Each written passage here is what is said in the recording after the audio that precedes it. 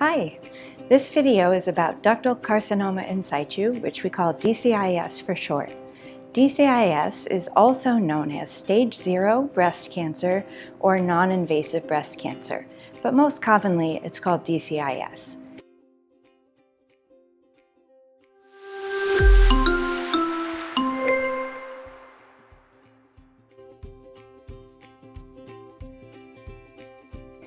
DCIS is a type of cancer in which the cells that are cancerous do not leave the basement membrane within the ducts of the breast.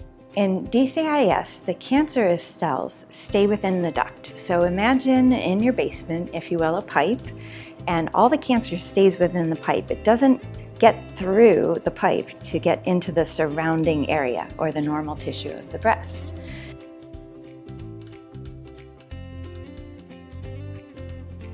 Now, when you go to have surgery for DCIS, it's possible that the pathologist might find invasive cancer when originally you were thought only to have DCIS.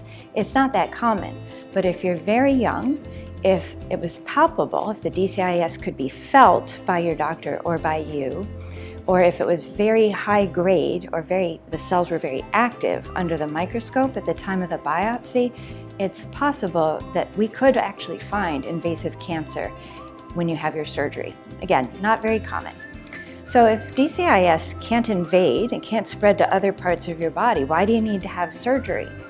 Well, the prevailing thought is that left untreated, DCIS actually could eventually invade through the basement membrane and become invasive cancer. So that's why we don't recommend that you just have it watched, like surveillance or watchful waiting, like you might hear in other cancers. So most women will be advised to go ahead and have surgery. There are some studies looking at other approaches, but right now the standard of care is to have surgery.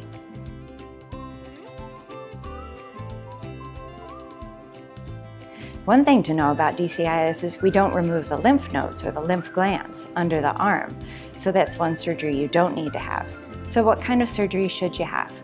Well, it depends on a couple things. One is your choice. What kind of surgery would you like to have? In general, women with DCIS can keep the breast and just have the DCIS removed and a normal rim tissue around it. So we take the tumor out, and then we also take some normal tissue around it and get what's called a clean margin. And then that's it. So you still have what looks like a normal breast with a scar that will heal and flatten and fade over time. If there's a lot of DCIS and you have a relatively small breast, your breast may actually look better with removal of the whole breast, called a mastectomy, with or without reconstruction. That's something you can talk about with your surgeon. If you want to have a mastectomy with reconstruction because that's your preference, that's also an option for you.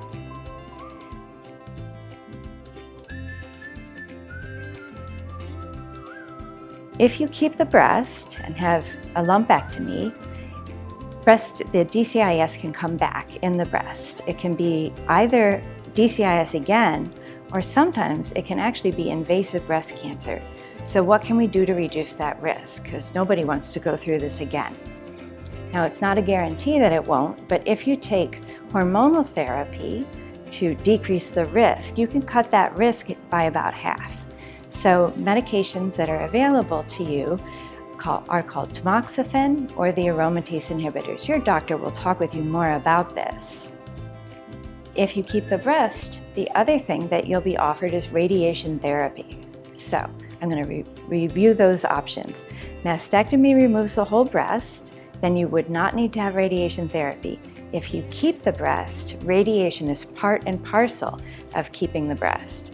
Now, some women can actually avoid radiation therapy. If you're older, if you had low-grade DCIS, not very active cells, if the margins were really wide, and if you're willing to take hormonal therapy to prevent or reduce the risk of another cancer, then you might be able to avoid radiation therapy.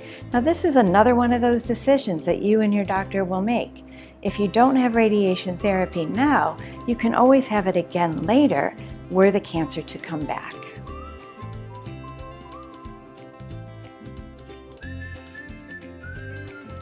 There's one more thing to know about with DCIS, and that is that if you have DCIS, you will want to give your doctor a complete family history. That is, let your doctor know about any cancer on both sides of your family, your father's side and your mother's side, and your aunts and uncles, cousins, kids, grandparents, any other cancer in the family, not just breast cancer, because we used to think DCIS was not associated with other cancer syndromes, but it can be, and this may play a role into what kind of surgery you want to have. I've really enjoyed talking with you about this today. If you like this video, you can click like and subscribe, and in the comments, let us know if there's something else you'd like me to tell you about.